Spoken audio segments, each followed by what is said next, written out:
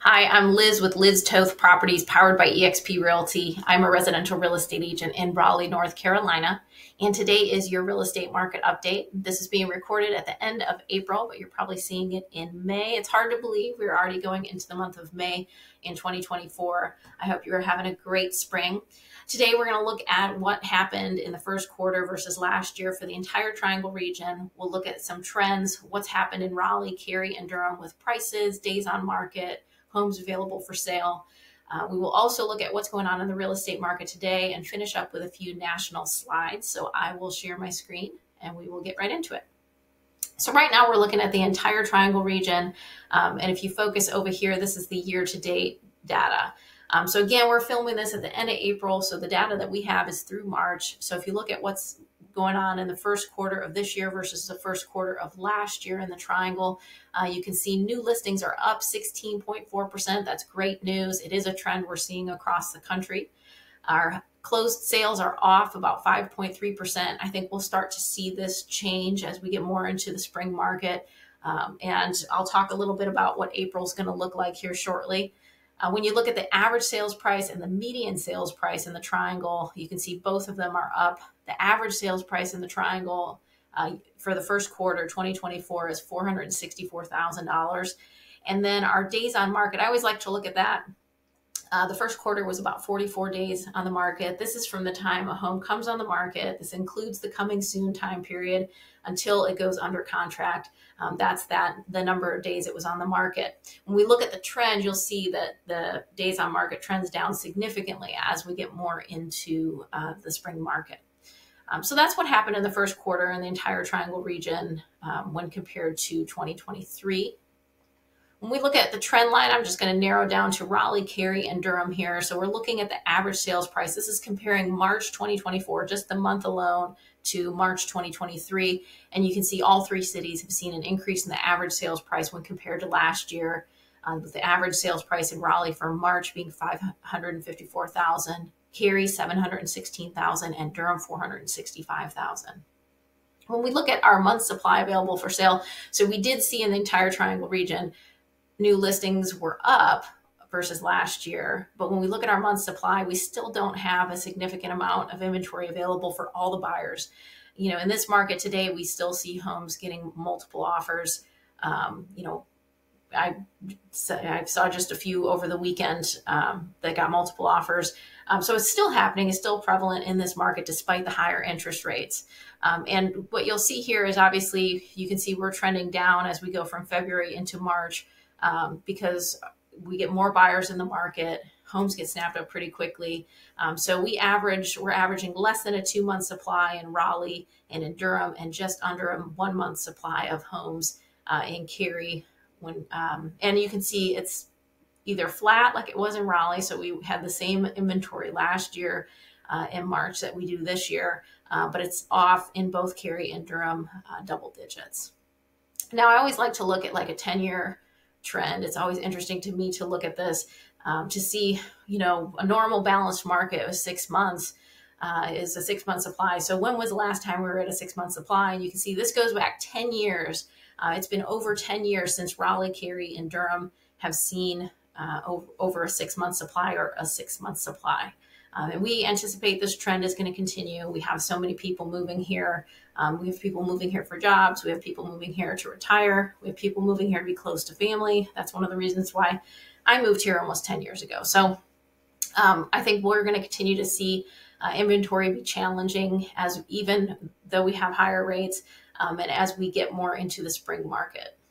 Days on market, we talked a little bit about that already. I'm going to go back to a 1 year. But you can see, I mentioned, you know, when we look at the entire Triangle region for the first quarter, it was 44 days. Well, it's typically higher in January. Sales are slower. There's not as many buyers out. February, we start to get a few more buyers out. But when we get into March, now we're in the spring market. A lot more buyers are in the marketplace. And so you can see the days on market has dropped every single month since January. And so days on market in Cary was 16 days for the month of March, 22 days in Raleigh, and 21 days in Durham. When we look at homes available for sale, you can see we've been relatively flat. And when we look at just the month by itself compared to last year, inventory or homes available for sale were less than they were last year. But the good news is we are seeing more new listings. So we've seen an increase in new listings in the market every month since December. So that's great news. And hopefully we'll continue to see that trend going into April and May, because really this is the peak buying season. And then once we get in through May, then we typically see the inventory and sales decline after that. And that's that normal seasonality. We haven't seen seasonality as much in the last several years.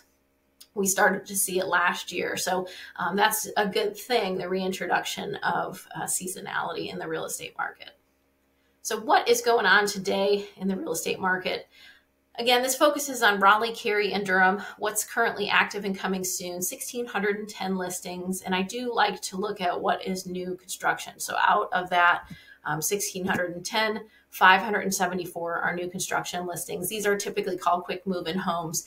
They're somewhere in the stage of construction. Either they're just started or they're in framing, or maybe they're done and waiting for a buyer. So 574 listings are currently new construction, and not all of the quick move-ins get listed in the MLS. So this might not even be everything that's available out there. When we look at what's under contract right now, just over 2,000. And of that 2,000, 680 are new construction. And then what has closed so far this month in Raleigh, Cary, and Durham, we're at April 29th, 978 homes. And what number are new construction? 151. So 978 homes have closed as of April 29th. How did we do last year, and how are we going to end up? Probably pretty close to where we ended up last year. Last year, in April 2023, we sold 1,078 homes. So we're about 100 homes or sales away from that. And we have, obviously we're in the end of the month. We're at the 29th right now. So we'll see this number increase. Will we? We'll probably end up flat versus last year, April of last year. So that's what's going on today in the real estate market. And finally, I'm going to finish up with some slides for national information. So this is a change in inventory. This is looking at year over year. So this is March 2024 compared to March 2023. So basically first quarter of this year versus first quarter of last year. The good news is we're seeing inventory increase across the country, with the exception of a couple of pockets where inventory is down. You can see North Carolina is up 29.7%, almost 30%. And some other parts of the country are seeing larger increases, like Florida inventory is up 57%, Texas up 31%. So this is great news because we do have demand in the area. So it's good to see inventory increasing, especially as we get into the spring selling season and there's more buyers in the marketplace. Nationally, inventory is up 24%. I thought this was interesting as well.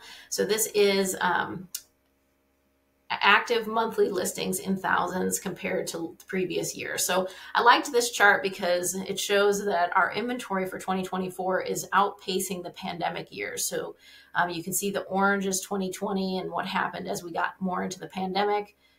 Then you have 2021, 2022, and 2023. Here's 2024. So great news. We are starting to outpace the pandemic years. But then when you look up here, you can see we're still a long way away from 2017, 2018, and 2019. So the pre-pandemic years, we have not gotten back to that inventory level. We talk a lot about interest rates and what's going on with interest rates. And this was the latest Fed decision as of March 20th. So they decided to maintain that target range and not make any changes.